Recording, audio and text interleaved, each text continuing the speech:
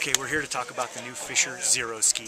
This is a classic ski that bridges the gap between a waxless ski and a waxable ski. What we have on the bottom is essentially a pattern underfoot that provides kick without having to mess with clister or kick waxes, also without having to mess with a patterned base that tends to slow you down.